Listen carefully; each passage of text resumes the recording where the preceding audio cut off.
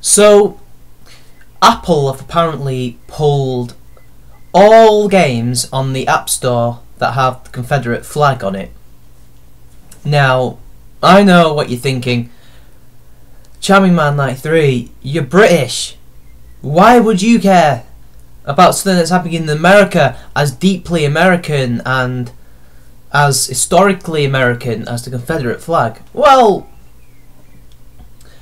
I have a few books on the American Civil War. I kind of find it a bit interesting. You know, I've played some games that are set in the Civil War or have the Civil War as part of the story. I've watched films that have the Civil War in it. You know, The Good, the Bad, the Ugly, Django Unchained, Gettysburg is one of my favourites. You know, I love that kind of history. I love the 1800s, regardless of country. You know, I am a historian. I love reading history. I love the whole thing about it, and I love playing games that have history in it, which is why I'm a massive fan of Total War. So, why am I interested in this story? Well, it comes immediately after South Carolina dropped the Confederate flag from the state capital, and they could do whatever they want. If they want to start flying the flag as a state politically, that is okay. I don't mind that. They can do whatever they want.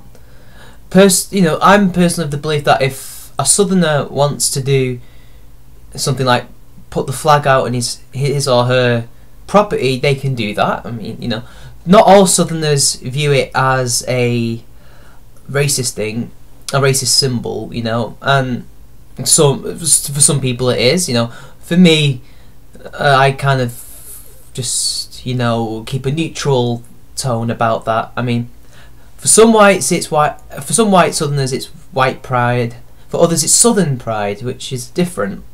And I watched this programme by Reginald D. Hunter, who's from Georgia, and he went to a Southern rock festival and there were loads of Confederate flags, and Leonard Skinner was there, but it wasn't a racist place. It wasn't. There was no one was being prejudiced towards him. It was literally just, we're from the South, we understand what happened back in the day, that's wrong, but we're different, we're not those people, and we want to celebrate the music, we're going to play the blues, etc. You know, Southern rock is basically blues rock, isn't it, really? You know?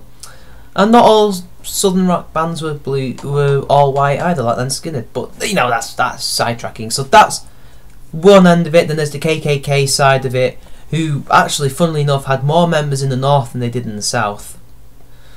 And also Boston in the 1860s had an outlaw of talking about slavery and stuff like that. So anyway, back to the matter of hand. I keep going into stuff that is kind of relevant to me but probably not to you guys. So Apple immediately after that, just strangely out of nowhere, pull all games that have the Confederate flag, and I assume it's because they didn't want to offend people, because, you know, the Confederate flag does have this negative connotation.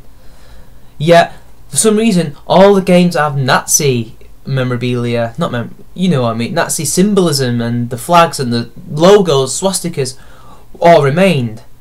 And I'm just wondering, are you trying to censor games that have nothing to do with the racist side of the Confederate flag's history, and they're just games about the Civil War, about warfare, etc.? Why are you doing that? Why are you censoring them? They've done nothing wrong.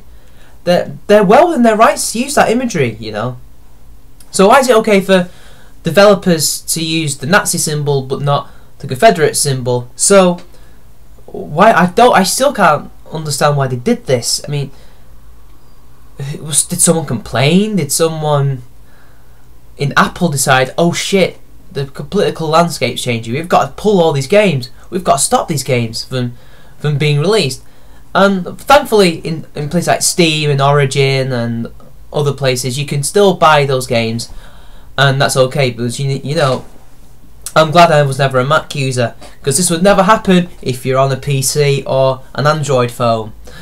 Although I say that and next thing you know that's going to happen. But to me this is plain old censorship. This is telling developers that they cannot use this symbol, even though it's perfectly acceptable to use it in that context. It's funny, all these ideologues, these censorious, illiberal, liberal type people want to get rid of context. Like, you just can't use this word in any context, you can't use this symbol in any context, it's banned, you can't use it. Or rather, it's not banned per se, it's just de facto banned, it's not de jure as yet.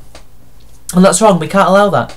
This is another encroachment upon developers being in a stranglehold of censorship by these idiots, these social justice warrior types. And, you know, it coming from Apple, I'm not surprised, because they are the hipsterish fucking company I've ever seen. And what are hipsters mostly? Or at least, they appear to be mostly, I can't stereotype, as I've just said to one of my subscribers, social justice warriors. Almost all of those guys are hipsters. Not that most hipsters are social justice warriors, we can't say that. So no wonder Apple did it. But you know, what are your thoughts? I might do another video about this when I've got more facts. So, this has been Charming Man 93. Like and share the video, drop a comment, subscribe to my channel, and I'll see you later.